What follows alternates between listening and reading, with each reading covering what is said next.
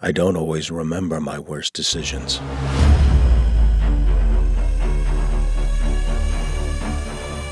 I can't. They won't let me. I try to play it straight, by the regs. I thwart cultist plots, destroy incomprehensible horrors, defend our reality. But I'm afraid I'm getting a reputation as a wild card. Of course, no one knows what we do. Saving the world doesn't exactly make me a famous celebrity, especially since I work for the secret society that runs the world. Most people who witness an outer planar creature rip into reality don't exactly get an opportunity to sneak safely away. I'm not most people.